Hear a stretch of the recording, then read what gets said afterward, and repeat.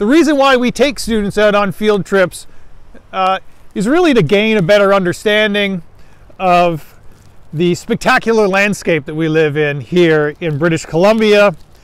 We wanted to take you out, show a little bit of it to you, and try to get you to understand some of the processes that have led to the landforms that we see around us.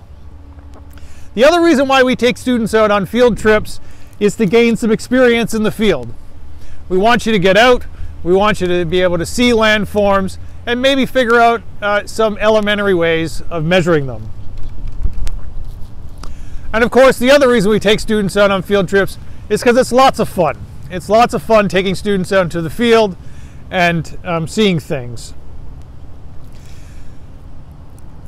So there's a few things that we do when we go out into the field that I want to make note of for you, so that even though we're doing this field trip virtually, there are still things that are important for you to do, even if you're sitting at home watching this as part of the class. The first thing that we do that is really important when we're in the field is we keep detailed notes. And so you can see here, I have my field notebook in my hand, where I have my notes about what I'm talking about to you today. But anytime we go to a particular stop, we always record in those field books a few things. The first thing is the date and the time. Another thing we always like to record is the weather. Now, the weather might not be important to what you're looking at a particular field site, but it might help you remember things later on if you jot down a few notes about the weather where you are.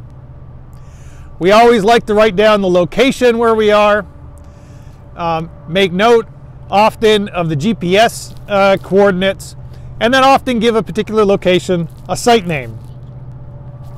And for this field trip, what we normally do is we make a note of the landform that we're looking at, and also we make some notes on the processes that we think might have formed that landform while we're looking at it in the field.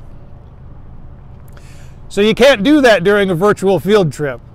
You can't be on site, see the landforms, and make those notes. But what you can do is at home, you can be making those notes as we go site to site, and it'll help you working through those notes later. It'll help you recall the things that these videos at the different sites were about.